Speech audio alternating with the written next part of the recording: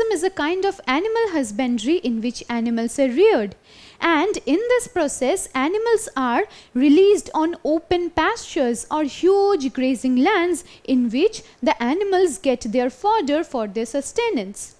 Now, in this lesson, we will be talking about one kind of pastoralism, to be very specific, and we will be focusing on nomadic pastoralism. Now, nomads are people who travel from one place to another in search of food, water. And by nomadic pastoralism, we mean that these nomads, along with their flocks of animals, move from one place to another in search of pastures or good grazing lands for the animals. But I'm sure you are tempted to question, why do these nomads look for pastures for their animals? Well, these nomads actually depend on these animals for their sustenance. These animals provide them with milk, wool and different other products. Now, there are certain very specific characteristics of nomadic pastoralism. Firstly, the nomadic pastoralists move from one place to another in search of better pastures or grazing lands. And from this, we can understand that the nomadic pastoralists do not have permanent shelters. And in this, we can also understand that their population also remains very low, since they do not form proper settlements. Now, whenever we talk about different epochs in history, different eras in history, we talk mainly about the mainstream societies. We learn about how various powers, various kingdoms, various empires established themselves. We also talk about how different people used to live and rule on various lands.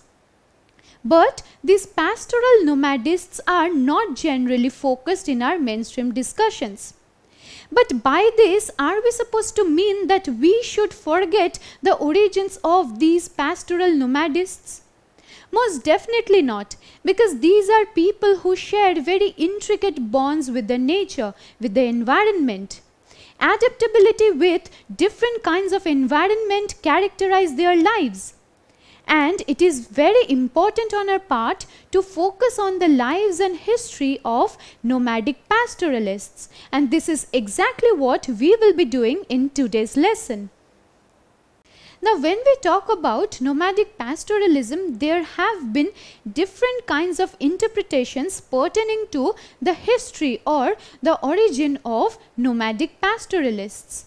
Firstly, many historians are of the opinion that these nomadic pastoralists have evolved from the practice of mixed farming. That is to say, on the patches of lands that lie alongside those lands which are used for mixed farming, these nomadic pastoralists use those lands in order to provide fodder for their animals. Now, this is one of the interpretations pertaining to the history or the origin of the nomadic pastoralists. While on the other hand, we have another interpretation that traces the evolution of nomadic pastoralists from the hunter-gatherers. Many historians are of the opinion that the hunter-gatherers have evolved and over time they have become the nomadic pastoralists. Now, we have learnt that these nomadic pastoralists travel from one region to another in search of food and water for themselves as well as better grazing lands for their animals. Now, in today's world, in India, there are many tribes and many communities that still live like nomadic pastoralists. And these communities could be found in parts of the Indian states of Haryana, Rajasthan, Gujarat, Uttarakhand, and they can also be found in the northeastern states as well.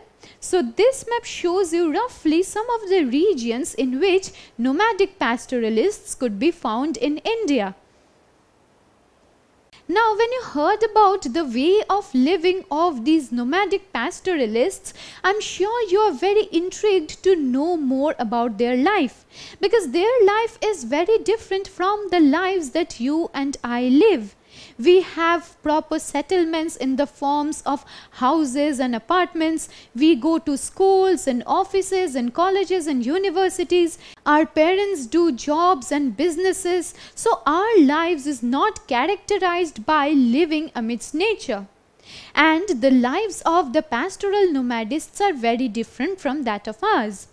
Now, in this regard, we could mention some of those nomadic pastoral tribes in India, which would be the Gujars of Bugyal.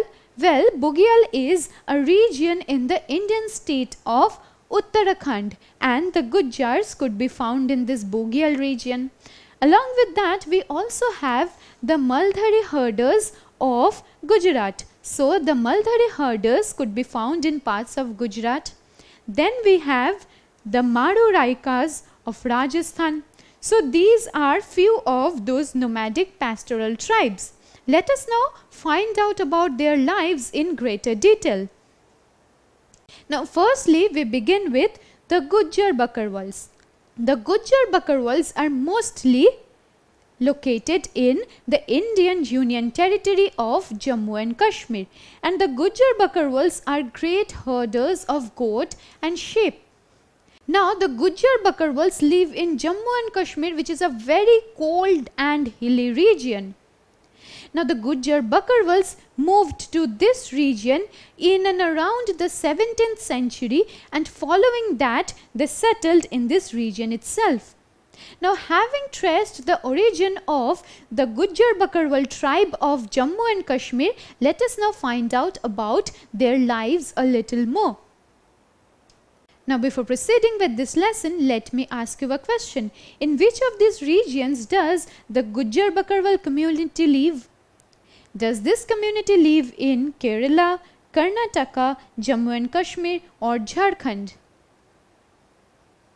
Well, the correct answer is Jammu and Kashmir. It is in this Union Territory of Jammu and Kashmir that we can find the community of Gujar Bakarwals. Now, the Gujar Bakarwals move from one region to another following a seasonal pattern. Now, a very important point that we need to keep in our minds is that the lives of pastoral nomadists is all about adaptability. That is to say, they have to adapt with the environment, with the climatic conditions.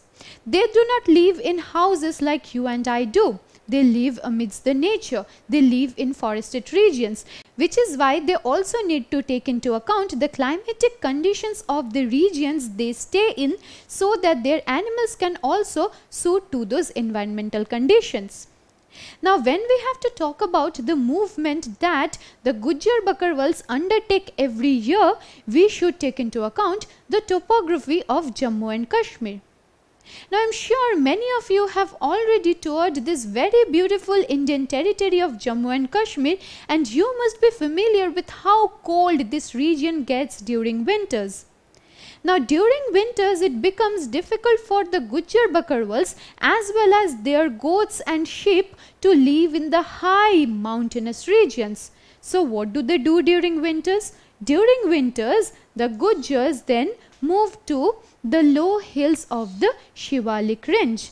Now, here you can locate the Shivalik range, and during winters from this high mountainous regions, the Gujar Bakarwals move to the low Shivalik range. And now this low Shivalik range provides great fodder for their animals, because it is this mountain range that remains relatively less cold, which is why it is easier for the Gujar Bakarwals to find pastures for their animals in this region. Now, after that, when summer and spring comes, the Gujars again trace their way back to the Kashmir valley through the Pir Panjal passes.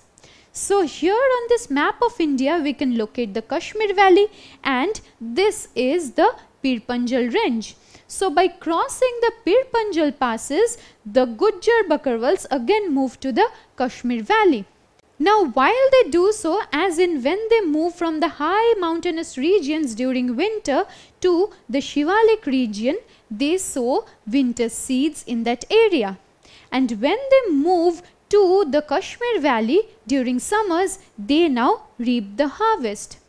Now this process of moving from one region to another following seasonal patterns is characterized by a particular term, and this practice is known as transhumance. So what do we understand by transhumance? By transhumance we understand this movement from one region to another following the seasonal patterns. Now transhumance is characterized by movement in a particular seasonal pattern, as in it means the movement from higher to lower regions during winter and back to the higher regions during summer. But the point that we need to keep in our minds is that these pastoralists have to adapt to the environmental conditions, and so when they find it very cold in the higher regions, they move to the lower regions of the Shivalik Valley. Now when we talk about the Gujars, we should also mention a very important point, that along with the Jammu and Kashmir Valley, we can find the Gujars in different Indian states as well. And one such Indian state will be that of Uttarakhand. And this Gujars of the Garhwal and Kumaon region in the Uttarakhand come down to the dry forests of Bhabar during winters.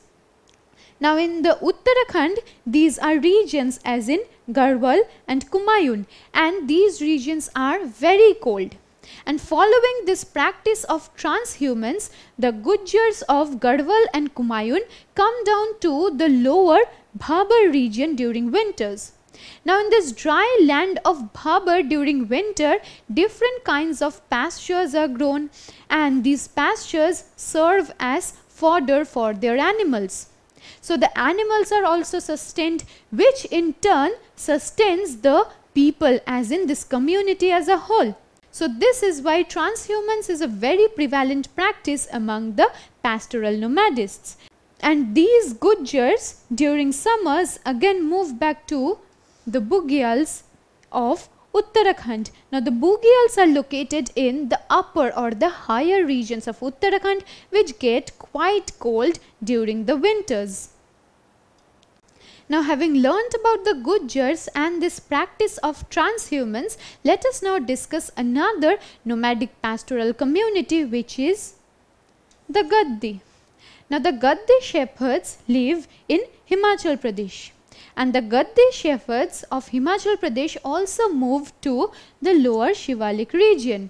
Now you can understand that this lower Shivalik region acts as the house or the place where all these nomadic pastoralists who live in the higher regions move to during the winters, because be that in Jammu and Kashmir or in the upper regions of Himachal Pradesh, winter is very bitter, it's very cold, and it is impossible for the goats and sheep to live through the intense seasons of snowfall, which is why they all move to the Shivalik region.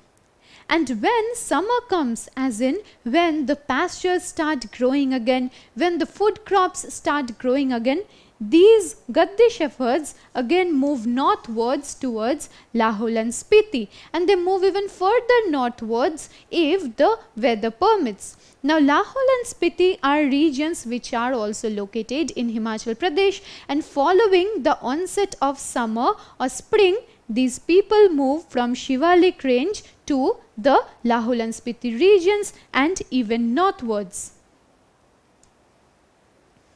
Now while they do so, as in when they continue their downward journey from the high regions of Himachal Pradesh to the lower Shivalik region, the Gaddi shepherds shear their sheep.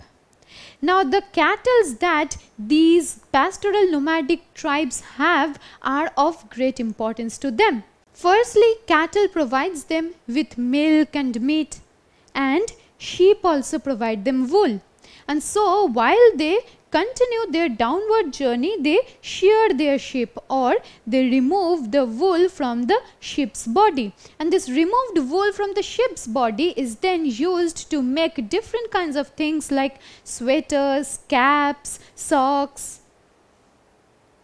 Now we have spent quite some time discussing this practice of transhumance and how various communities, as in pastoral nomadic communities in northern parts of India, follow this practice. Now the cyclical movement between summer and winter pastures helps their animals to sustain themselves.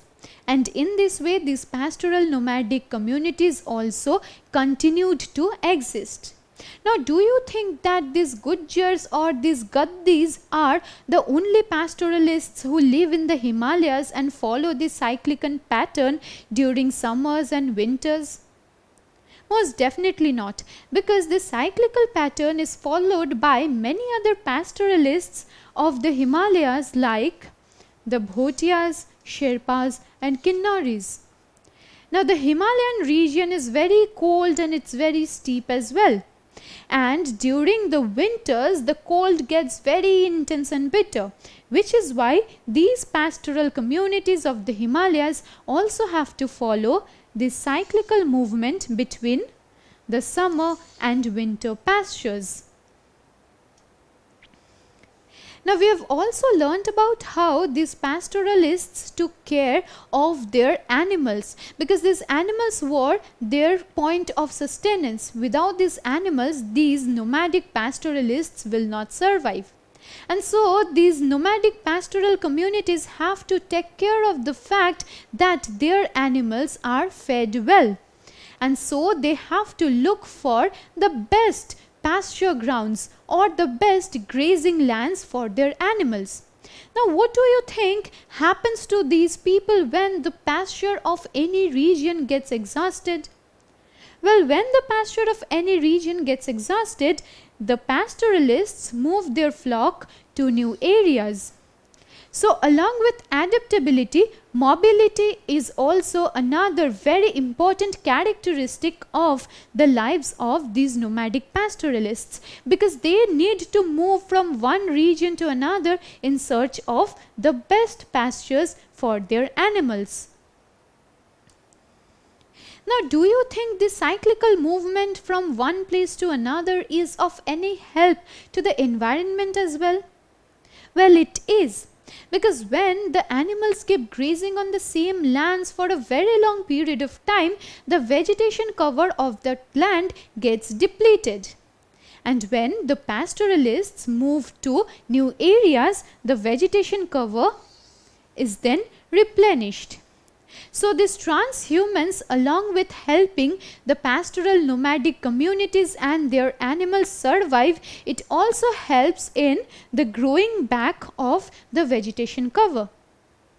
Now, having been introduced to the lives of the pastoral nomadists in the northern parts of the country, in our subsequent lesson, we will be focusing on the lives of few other communities who are spread throughout different parts of the country. Don't forget to subscribe to our channel and hit the bell icon. You can also register for free at DeltaStep.com or download the DeltaStep app to learn one-to-one with our amazing teachers, or to get access to all our 5,000 plus amazing videos as per your school syllabus. Master each topic with our adaptive practice technology. Get million+ questions with step-by-step solutions and unlimited mock tests. Get all your doubts resolved instantly. Learn via games and win amazing prizes like PlayStations and iPads. So at DeltaStep, learning is not just fun and easy, it's rewarding too. So register for free now.